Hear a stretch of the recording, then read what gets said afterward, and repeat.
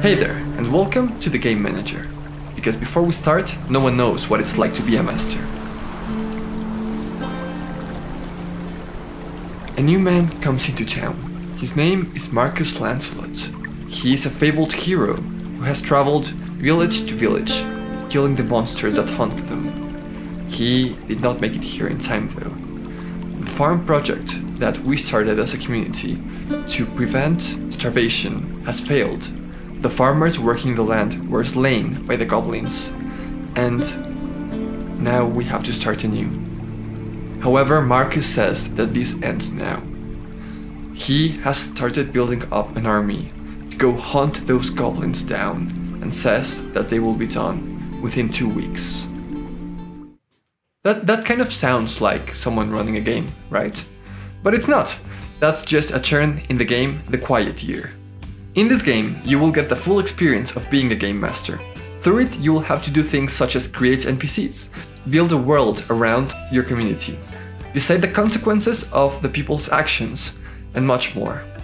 Before we get started though, remember to like and subscribe so I can keep on bringing much more content about gaming, TTRPGs, and other tabletop games. The game itself is super simple. First, you decide who your community will be. Then, every player gets to choose one feature of the environment, whether it's mountains, rivers, or the giant abandoned husk of a robot. You then decide what the resources that are important to your village are. Food, water, protection, electricity even. And then you decide which ones of them you have in excess and which ones you lack. After this, the game starts. Every turn represents a week in a year. You first draw a card, and the player that drew it decides how that card is resolved. Once that has been done, all the project die are advanced. The projects have a certain duration, and after that amount of weeks have passed, the project is complete. And then the player gets to take an action.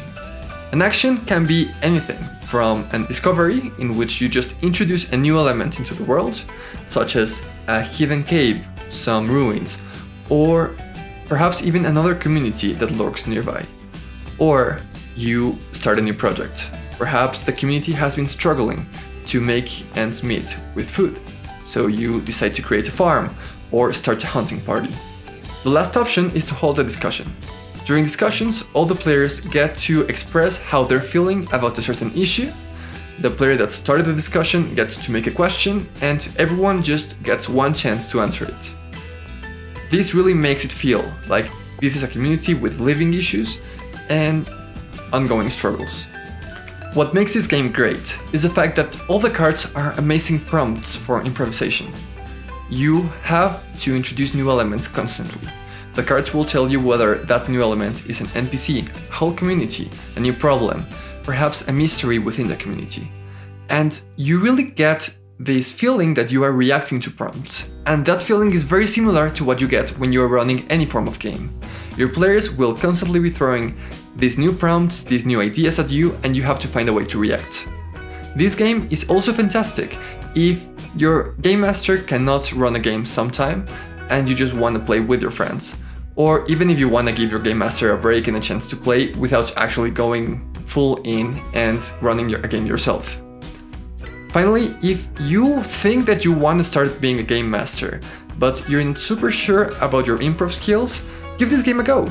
If you do alright, even if you play it by yourself, then you will probably feel a lot more confidence after that, because you will have been reacting to a lot of prompts and you will have created your own world.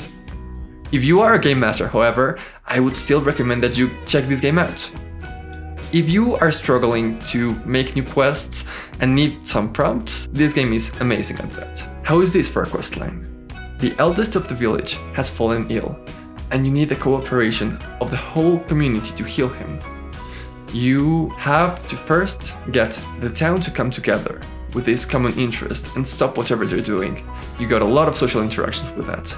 And then, once you have either gathered the resources or set up how the healing process will be done, your party has to go on a quest to gather the materials.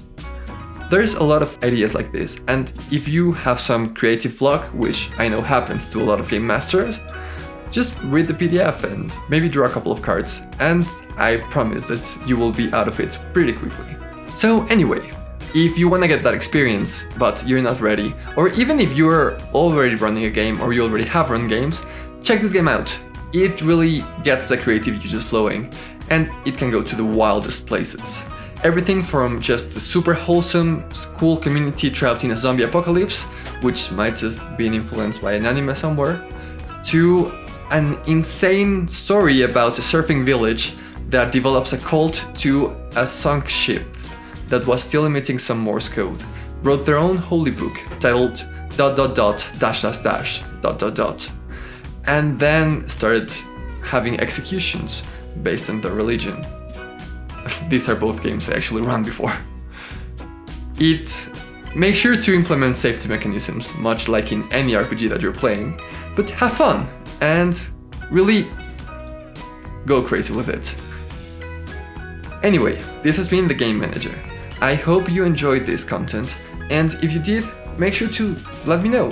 Give a like, subscribe, and put a comment down there.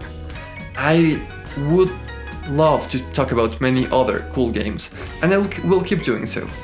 So like always, keep playing and keep having fun.